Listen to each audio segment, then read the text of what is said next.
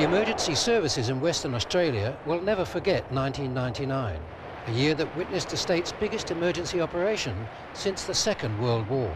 2 cyclones hit the coastline and then moved inland, leaving the people of Onslow, Exmouth, Moora and the surrounding areas stunned by the damage caused. In Exmouth alone, homes were lost and stories of near-death experiences were frequent. But it didn't end there.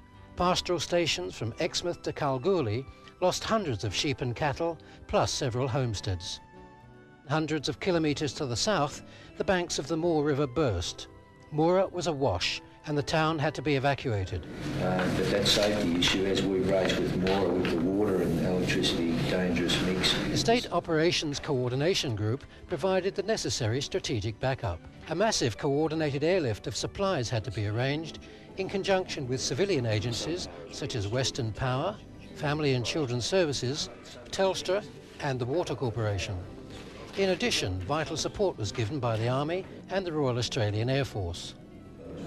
Meanwhile, the SES Operations Centre was working 24 hours a day to see the direct needs of FISA personnel in the field and the community were being met. Certainly resources were stretched to the limit, but aside from the damage bill, the vital statistics are impressive.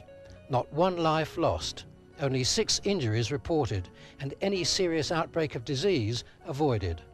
This is the story of how those figures were achieved.